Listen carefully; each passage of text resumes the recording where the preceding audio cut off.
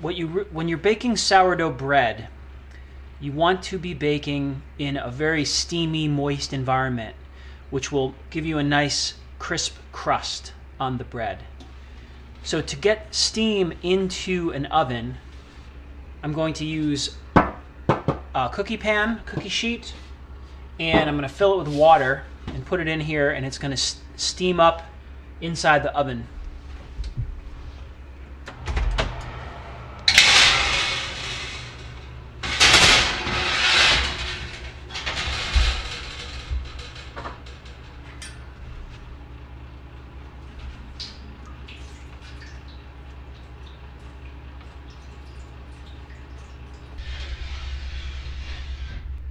I have a convection oven. If you have convection, that's a good thing. If you don't have convection, just put it on bake. My oven is set at 500 degrees Fahrenheit or roughly 260 Celsius. All right, let's have a look here.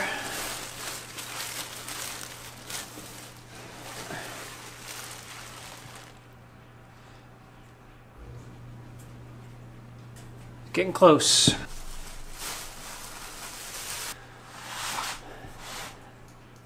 I need to bake this off first. I'm going to put these in the fridge to hold them. Now, the other reason I recommend using those bannetons is because this is what happens. The San Francisco is completely flattened out to a big kind of pile. It's just a flat kind of mess, and that's going to be a big pain to get off onto the baking stone. This is a little more upright, the King Arthur, but it's still very flat, and it's going to be a little messy too. So the way to do this is to kind of scoop them toward the edge and just kind of plop them onto the stone. It's always difficult.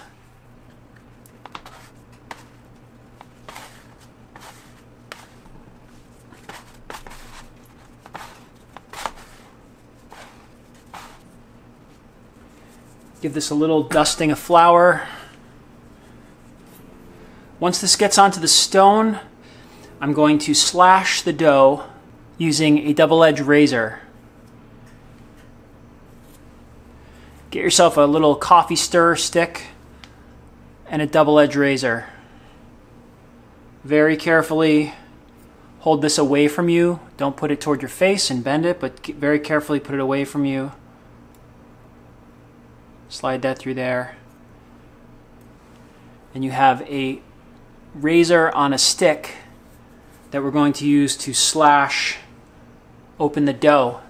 The slash on the dough is what gives dough that rustic cut look when it comes out of the oven, but it also gives the inside of the dough a place to expand, because this dough is going to blow up, and it's called oven spring. It's going to blow up in the oven, and if you don't have a cut in that outer skin of the dough, it's just going to blow out the sides and just be a big ugly mess.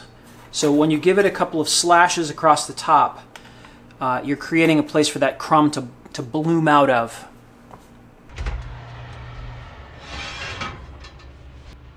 A little bit of cornmeal.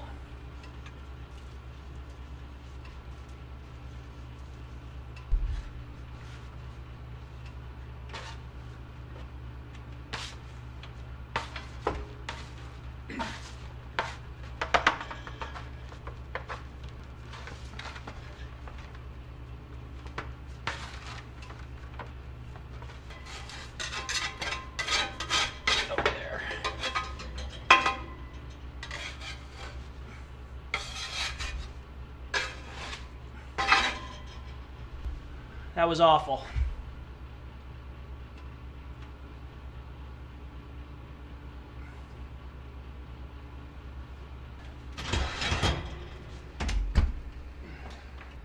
All right, that was a horrible transfer. This is why I like to use pots and bannetons. 500 degrees Fahrenheit, 260 Celsius for about 30 minutes.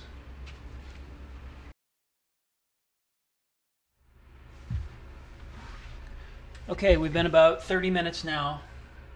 I'm going to lower the temperature down to 450 Fahrenheit, 230 Celsius. About 15-20 more minutes. All right, time for a little check.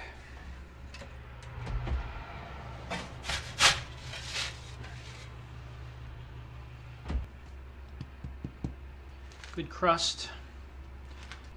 Bottom is not cooked. There's always the problem with the stone.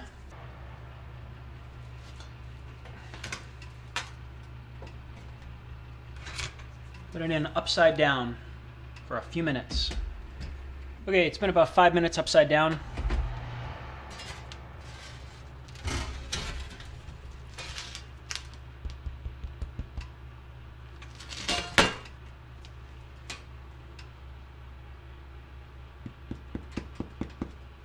There's the King Arthur.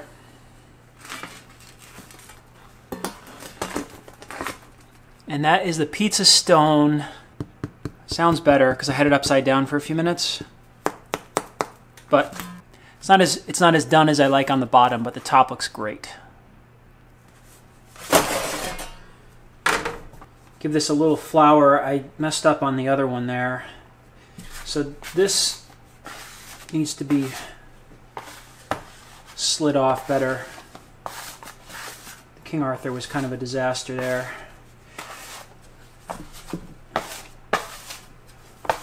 Alright, this is going to be quick. Add the water.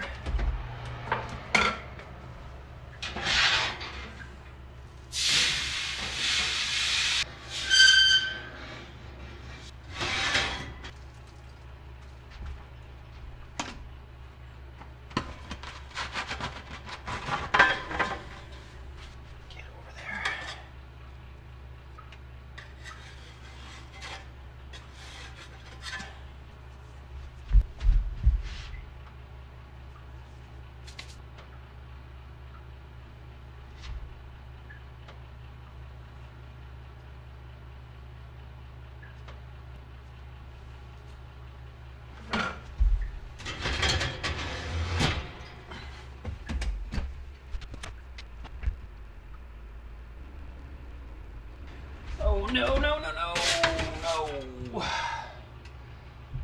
Ah.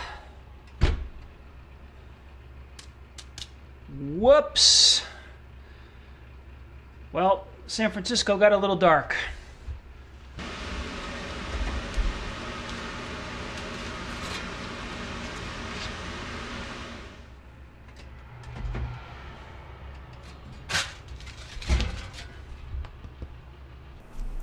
Alright, I just messed up the San Francisco loaf. I forgot to turn the temperature down halfway through. It was at 500 and I left it, and I was upstairs taking some photos off my memory card that got full. I toasted it. I'm sure it's going to taste good. San Francisco, little dark. It's going to look cool on the inside though, I guarantee. Okay, it is now time to get these in the oven. So, to prepare, we are going to put these in the oven to preheat. But I'm going to put these in for a few minutes and get these smoking hot and get ready to bake from the bannetons. When we bake in the pots, we do not need the water anymore. We do not need stone. All right, I'm putting in the pots to preheat. This is the other great thing about having pots to cook in, is you can cook 2 loaves at the same time. So these are just going to preheat for 10 minutes or so. They're going to get super hot in there. It's 500 degrees. Sometimes this gets a little sticky here. Just going to gently pull that away.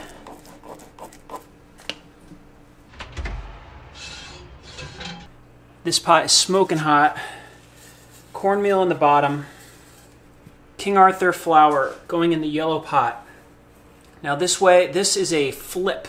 We're going to do a flip right into the pot.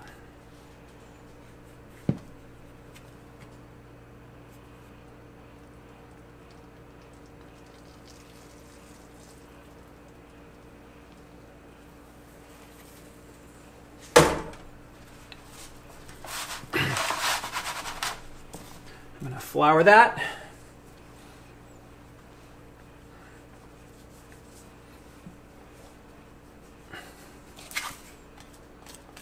And we're going to slash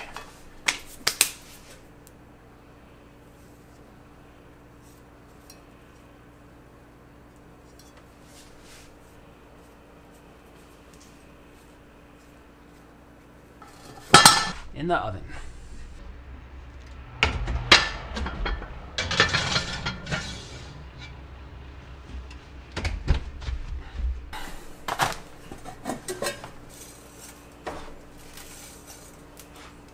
San Francisco in the orange pot.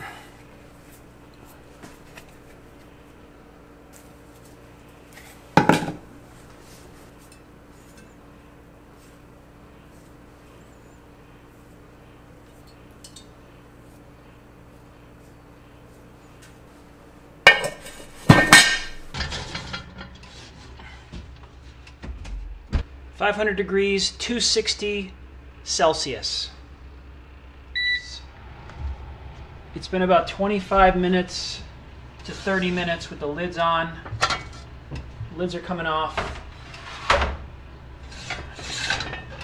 That's where we are. A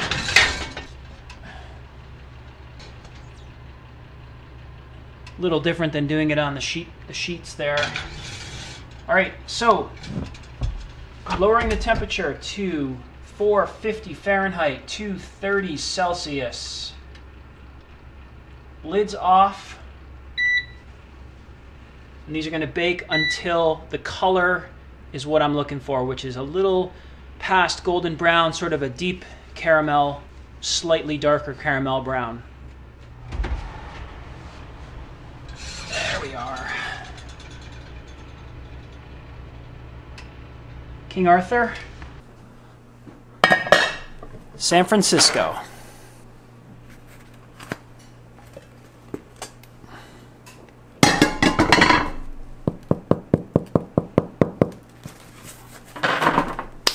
That's a hot loaf of bread.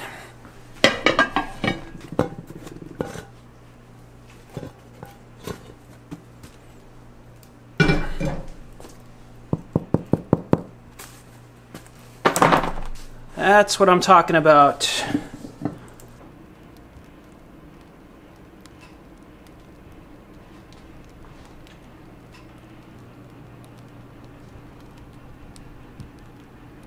All right, so that was 24 hours. Let's do an autopsy. King Arthur, San Francisco. Proofing on a cookie sheet and baking on a pizza stone makes a much flatter bread. And the bottom does not get done as much. And it's just kind of more sort of splatted out. It's still sprung up a lot, but it's not as nice. And when you leave the oven on 500 degrees for the full 30 minutes, you get some problems. I screwed up. It's still going to taste fine, and the outside's dark, which I actually like. But this one was a bit of a mess up. The crumb inside is going to be okay, but I charred the outside. Oh well. So this is what it looks like when you bake in a pot. It's a much more uniform loaf of bread. The bottom has a nice hollow sound.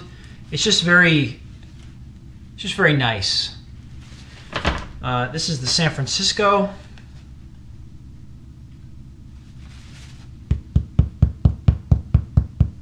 Nice.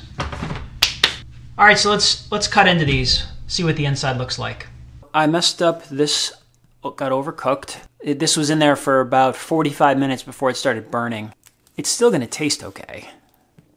The bottom cooked a little better than this one. It's going to be a little bit soft. Let's cut into the bad one first. So this is San Francisco starter, overcooked in the oven.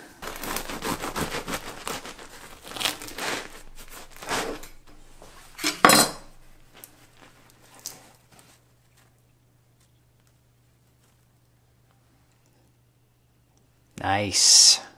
Interesting crumb. I do like the crust, actually. I like a dark crust. King Arthur.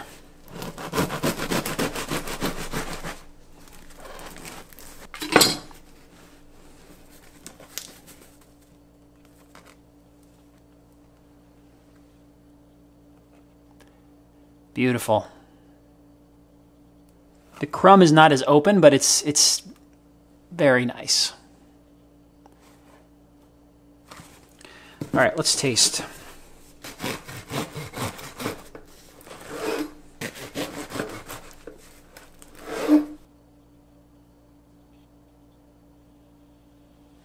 All right, I've never had San Francisco starter before. Let's try it out.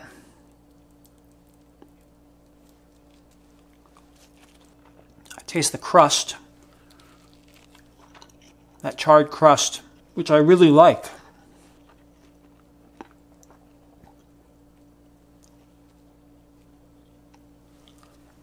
I can taste a tiny bit of acidity. It's not sour, I would say. It tastes different than the King Arthur, but it's not sour. It's a very mild acidity. King Arthur.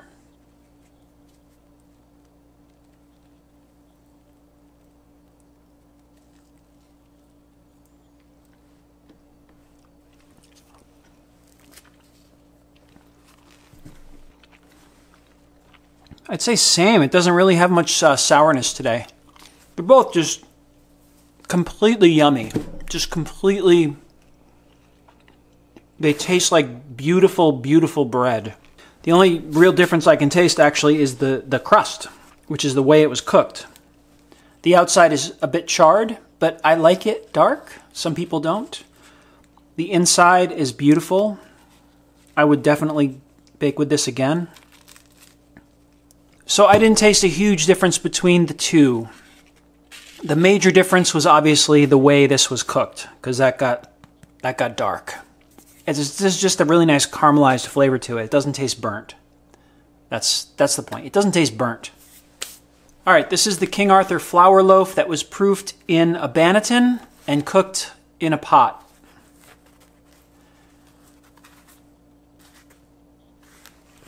Beautiful.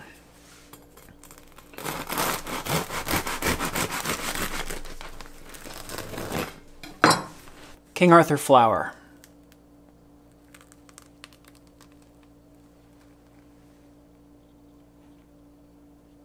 Perfect.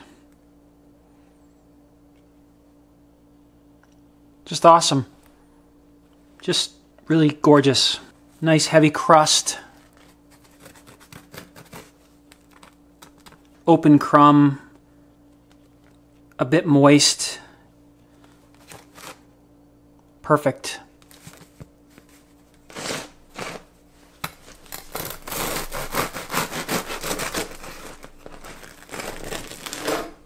I wonder if the crumb will be similar to the other loaf. San Francisco.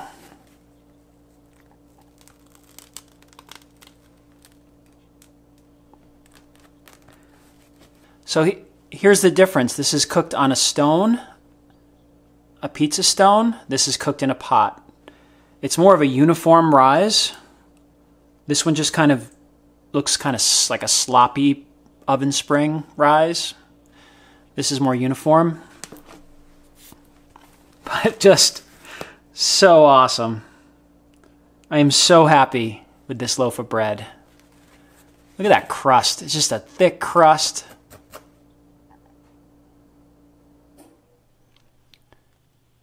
San Francisco.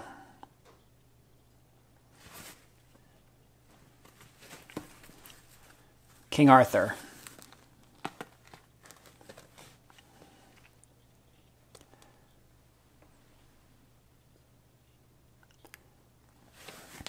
I highly recommend investing in one of these if you want bread that looks like this. For about 5 years, I baked my bread like this on a stone.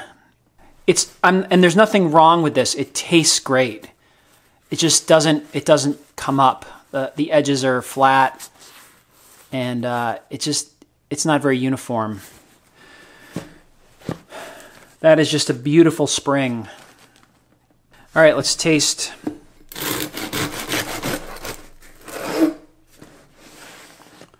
From the pot.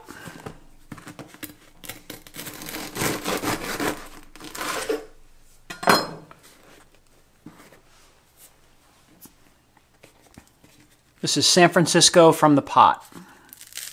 Oh.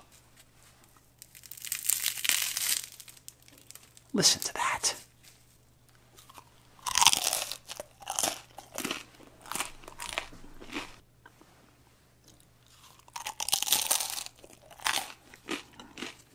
I'm sorry you can't be here to taste this. This might be one of the best loaves of bread I've ever baked. Wow. King Arthur from the pot.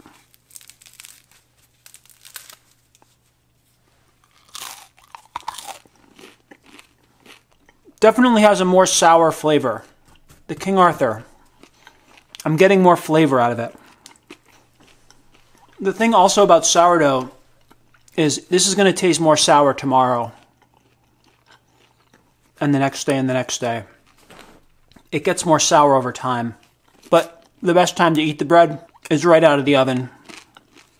Wait about an hour and you'll get this kind of crispy crust. It's just crazy good. Wow, wow, wow. So there it is. Overall, a very successful first bake video. We did the head-to-head. There is not a clear winner today. There is not a clear winner. Both breads are like 9.5 out of 10. Just the flavor, the texture, the smell, the look. Awesome. This was my unfortunate accident, the overbake, but if you didn't see this come out of the oven and you just ate this and you just tasted it without looking at it, you would never know. This is flavor. It's okay. So it's not ruined. So just awesome. I would say both of these are keepers. Not a huge difference. Nothing earth-shattering today was learned about either starter.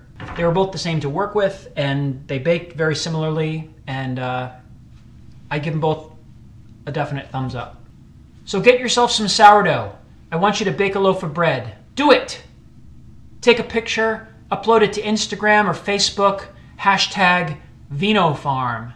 And I'm going to link to the pictures, and I'll tell everyone to go check them out, and we'll have some discussion about baking sourdough. Comment below, like, thumbs up. So next week, 2 more sourdoughs are going to go head-to-head right here in this kitchen. So please stay tuned, subscribe to the channel. I will see you next week. Please get baking. Thanks for watching.